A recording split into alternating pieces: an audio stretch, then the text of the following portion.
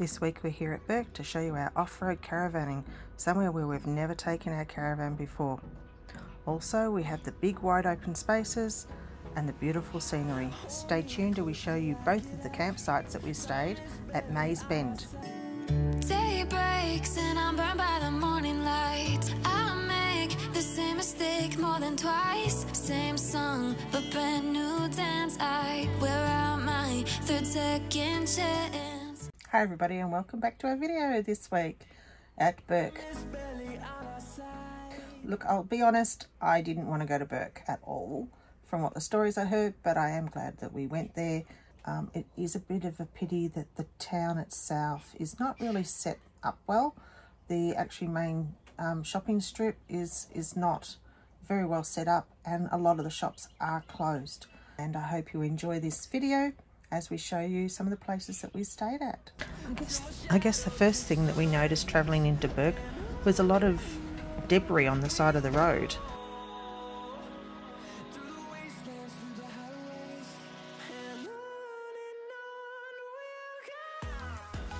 And what do you know, this is the culprit. I wish I had known it was cotton.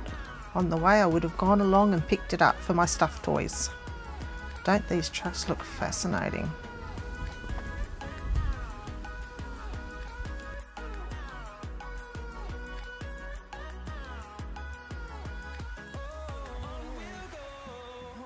So here we are at Mays Bend. I wouldn't recommend coming in here if it was the really wet season, as the roads look like they'd probably get pretty muddy. But there's big open spaces, plenty of places to park and pull up, and plenty of areas for camping. Make sure you take some time out and have a look at some of the views that the town has to offer.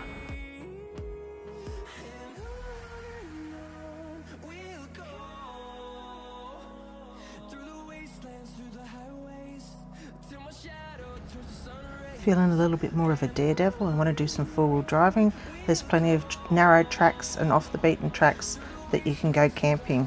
I tell you what, I was shitting myself. Am I allowed to say that on YouTube?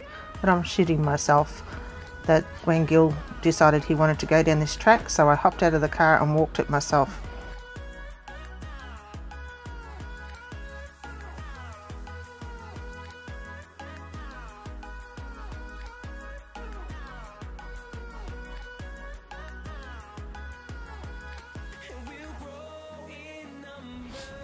Tell me, what would you have done? I thought the caravan was going to flip on top of the car. Would you have actually sat in the car with him? Or would you have done this? I don't know. I think that's why women live longer than men.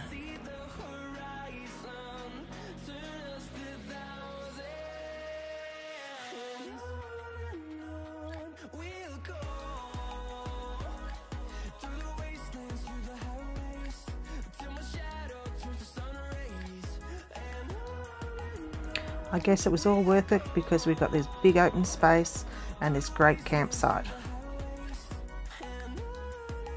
Next week, come along with us to Bourke in New South Wales as we stay on the Bourke River and camp on a roadside camp stop. Check out what this little town has to offer with their murals, their sculptures, their fishing traps and more. You take my breath and I can't get it back. Might be time for me to face the facts. The best